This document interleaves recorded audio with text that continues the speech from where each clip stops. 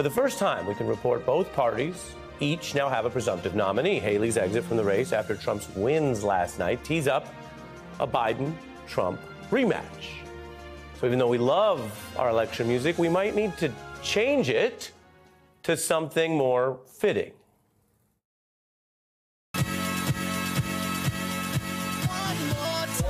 Yeah, one more time.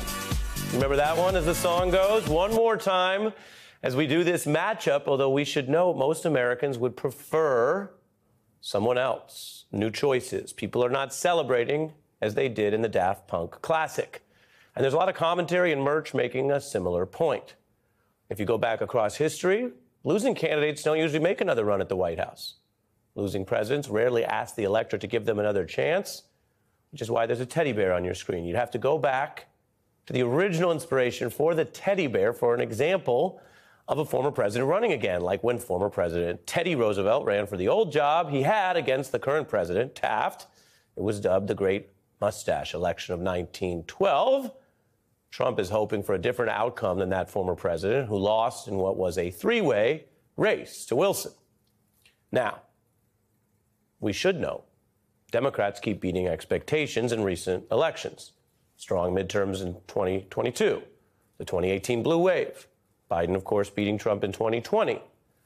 But the Electoral College actually makes things much closer. Consider, as we're now in this Daft Punk rematch, that Trump first won the Electoral College with 3 close states and a combined margin, you see right there, of 77,000. 7 million more Americans chose Biden last time, of course, but in the 3 closest states that cycle, his total margin was also super narrow, coming in around 42,000 in Arizona, Wisconsin, and Georgia combined. So yes, it's one more time for this standoff, with many Americans telling us they're over it before it even begins. Now, as promised, I want to welcome back James and tell you, James, in your honor, we want to tell you this is a special day that we are inaugurating today, and we hope it repeats. We're calling it James Day. You can see the new graphic there with you and other presidents and you throughout the years. Welcome back, sir. Welcome to James Day. Well, thank you. What an honor to have a day named after me. Right? We're not the government, but it's a day that lives in infamy. Well, FDR, I hope not. We'll make it live in wisdom. There we go. I played Daft Punk. A lot of people remember that classic song, One More Time We're Going to Celebrate, because the song's about people wanting to celebrate again. I know you love Mardi Gras and music and celebrations. Right. I think you also know the facts. And on both sides, there's a lot of people who aren't ushering in this one more time. So with that mood, what do you see coming out of Super Tuesday? What's important? What are you watching? What do you say to that? Well, the polling is discouraging. It's a little bit like walking on your grandma naked. It's hard to unsee them. I mean, but there are some things that are in President Biden's favor. Trump is massively unpopular also. And I saw something today in a Tom Etzel column that fascinated me. 45% of Americans don't know anything or very little about the charges against Trump. So to me, that tells me there's a knowledge vacuum out there. Usually when you have 2 incumbents, everything is known about both of them, and it's kind of hard to move numbers. But I thought that was encouraging. And this trial coming up on March 25th is going to be a pretty big event. People, I think, are downplaying that. And I think if he's acquitted or hung jury, it's going to give his people a big boost and a lot of energy. However, you well know that once you're convicted of a felony, your entire life changes. I mean, you don't have the same day. You have to give up your passport. You got to get permission to travel. It probably won't jail him pending appeal, but when you're convicted, it's a different world that he's going to live in. And so I think we're going to have to pay sufficient attention to that. I don't know if the legal process is going to save us. A lot of people try to believe that, but there's a lot of knowledge to fill in that the Democrats and President Biden can do that I think can help some. We need help. I'm not sugarcoating this thing at all. We're not in an advantageous position right now. Interesting to hear you put it like that, starkly. We showed old James agreeing with new James, current James, that polls only take you so far. We saw that in the clip. But last night we got a lot of results. I was telling viewers that we heard from more states with more voters last night than any other point this year, and big states. So the population represented last night was roughly over 40% of America.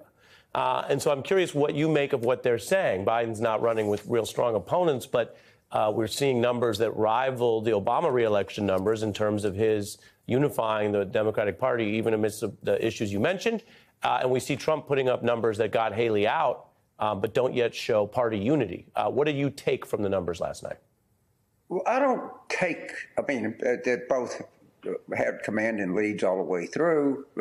President Biden did not have, very much opposition. Haley, ran a gutsy campaign. She got 25, 30% in a lot of places. But, Ari, this is what I really think. We're going to have a hard time replicating the 2020 coalition, particularly among under 30 and non-white. And for President Biden to come back to win this thing, we're going to have to do better with kind of middle voters, swing voters, loosely aligned, which the good news is we are doing that. We're not winning elections on turnout. We're actually winning elections with, I don't know a better word than swing voters. I'd say less hardly aligned voters we're doing pretty well with. And I see that across the board. We're going to have to do that. We cannot rely on Democratic turnout to carry the day for us. It's striking to hear you say that because, James, the under 30 was the single largest largest edge Biden had demographically over Trump last time. Well, black voters for sure, but the black numbers are tepid. I mean, we got to address that, and I don't know if it's possible to replicate the 2020.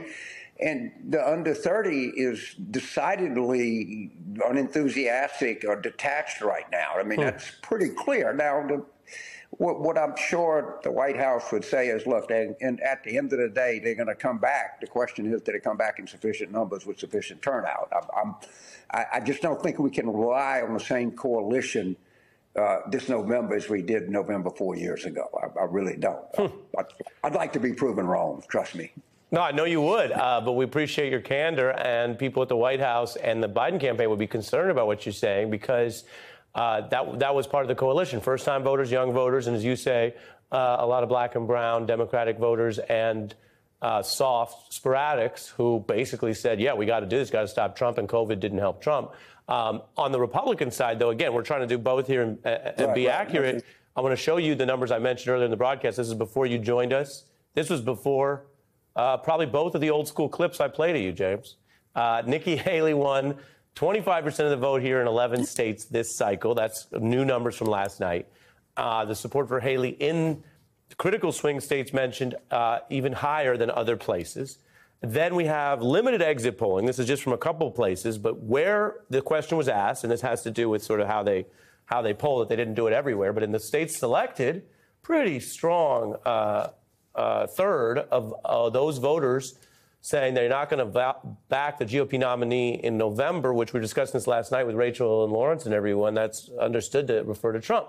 Biden now saying, quote, Trump made it clear he doesn't want Haley's supporters. I want to be clear there's a place for them in my campaign. James? Oh, please, there's their place for you. We need these voters. And I've never, I got to say, Trump says things that I've never heard anyone say before. I've never heard a politician, maybe somebody point out, say, I don't want these voters. I mean, usually politicians are, yeah, sure, come on, welcome to the party. He's weak, and that's the encouraging part. He's weak, and he says he's getting increasingly crazy. I don't know how to judge it. I'm not a psychiatrist or anything like that. But he's always said a lot of really stupid things, but he looks like he's increasing, and we're going to need that. We're going to need those Haley voters. We're going to need Trump to make a lot of gaffes, and we're going to need to catch up. So what do Democrats say to those Haley voters? That you don't want a criminal in the White House. You don't want somebody who it looks to a lot of people was treasonous, that was colluding with Putin, that was showing national security documents, that was disobeying not responding to legal subpoenas and requests from the archives. That guy that's got adjudicated by a jury to have sexually assaulted, in the words of the judge, raped a woman. People don't know that. Was adjudicated by the court of law as being a business fraud of the first order, to the extent that he was ordered to pay like $400-something million, and they had a receiver that is now in charge of his properties in New York City. So there's a lot of information there that these loosely aligned voters don't have yet, and a lot of these voters, Haley voters that don't like Trump, she was getting 30%, 35%. You just put the numbers on there. Those are terrible numbers for some president who's in effect an incumbent. So his weakness is real, and it has to be exploited, and there's a lot of wet work left to do, if you know what I mean.